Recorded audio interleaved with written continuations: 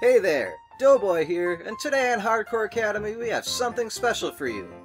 From the creators of Horrible Horror, and by creators I mean me and the psychotic break multiple personalities that this god-awful movie has brought out, comes Stupid Sci-Fi, where I tell you about the worst thing to ever exist.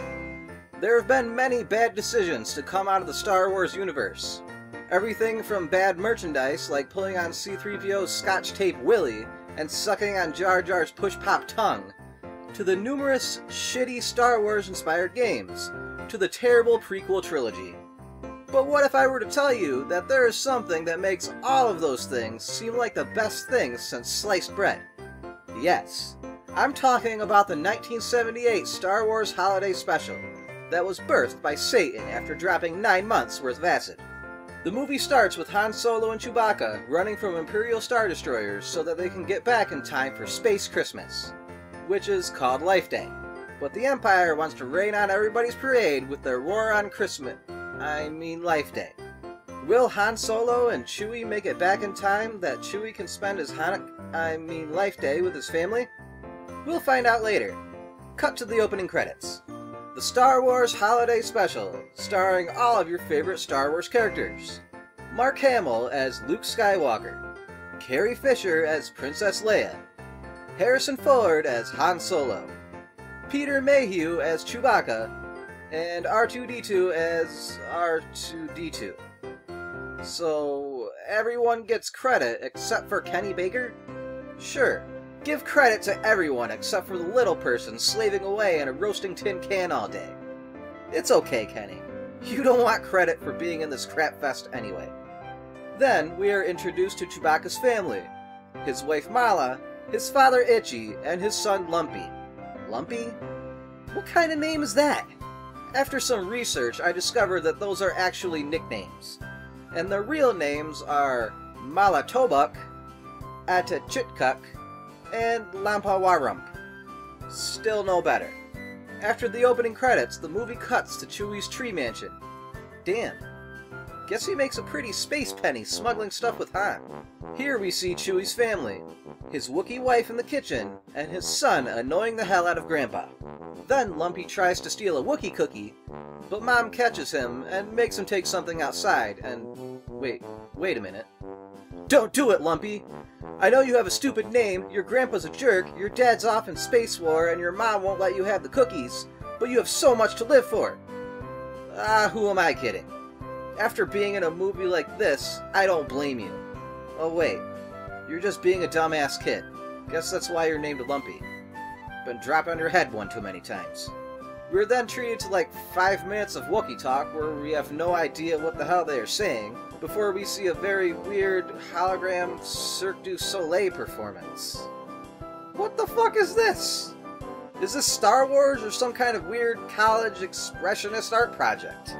Then we get a few more minutes of nonsensical Wookiee speak before the family calls up Luke and R2-D2 to see if they know where Chewbacca is. And here we see some of the worst acting that Mark Hamill has ever done.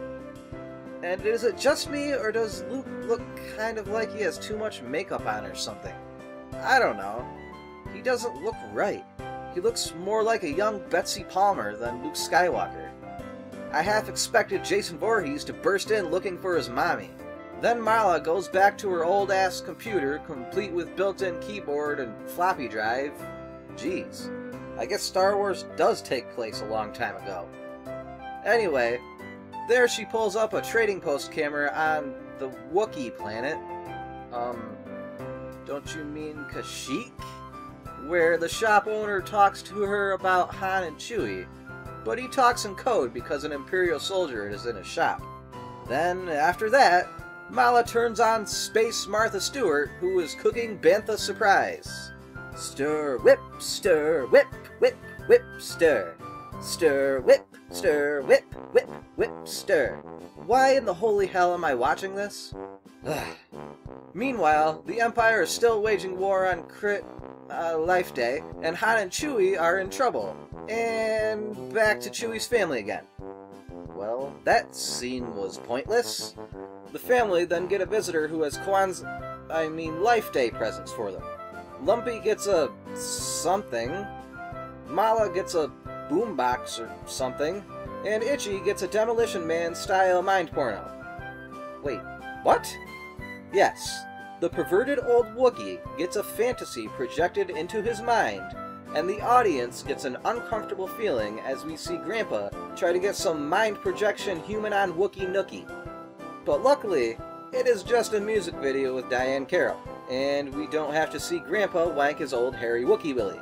Then after more nonsense, some Imperials barge into the house to search for rebel scum to continue their war on Christmas Life Day.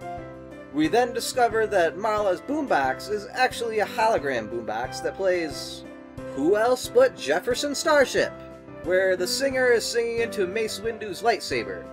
But due to the crappy 70s TV quality, it looks more like a blurred out something else, if you catch my drift.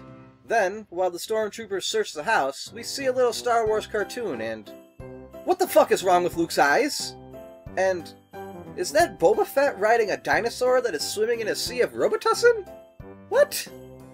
And is it just me, or is Chewbacca looking kinda like Cthulhu? Okay. After the Empire trashes Lumpy's room, we discover that his Life Day present is a mini transmitter translation thing with video instructions that are explained by an android of some sort that malfunctions and starts to spank himself and talk like Satan. Seriously, I couldn't make this shit up. Then later, we see a live view of the cantina on Tatooine where B. Arthur is the bartender, and this weird guy starts hitting on her before drinking his drink through a hole on the top of his head. And then the Empire sets a curfew for the Tatooine system, so B. Arthur has to shut down the cantina, but not before a terrible-sounding, drunken musical number performed by her and the cantina band. And, hey, I'm pretty sure that alien is too young to be drinking. Back at the Wookiee house, the stormtroopers are all called back, but one stays behind to wait for Chewbacca to return. This stormtrooper then smashes Lumpy's translator thing, because I guess he is a Scrooge and there is a war on Life Day, and the Empire doesn't want anyone having fun. Chewie and Han come home just in time to save Lumpy, and the stormtrooper takes a tumble through the cheap-ass wooden railing and falls to his death. Lucky him. Some more crap happens, and then the Wookiees have their Life Day celebration where all of them don their red cultist robes and hold candles while walking through space and into a star or something. I don't know. Then the movie ends with everyone getting together to celebrate Life Day with a musical number from Princess Leia. Well, actually, there's some clips from the real Star Wars movie, and then Chewie's family pray around the table, but no one cares at the end. The Star Wars Holiday Special is quite possibly the worst thing I have ever witnessed. Seriously, it's bad. It's so bad that George Lucas reportedly said, if I had the time and a sledgehammer, I would track down every copy of that show and smash it. And when Conan O'Brien asked Harrison Ford about his involvement in the special, he denied its very existence. I wanted to ask you for a while, and I've always restrained myself. Star Wars, of course, came out in 1977, I believe. Huge international hit, one of the biggest hits of all time. Rocket suit, a superstardom. And then shortly afterwards, a Christmas special came out that was produced by George Lucas, in which all of the participants in Star Wars came together and they made this Star Wars Christmas special, and the tape's been passed around for years, and the rumor is that Lucas is trying to suppress it because none of you look happy while you're making this thing. And I thought I'd just ask you about it. Do you remember making this Christmas special? I think it was 1978. No, you don't remember it?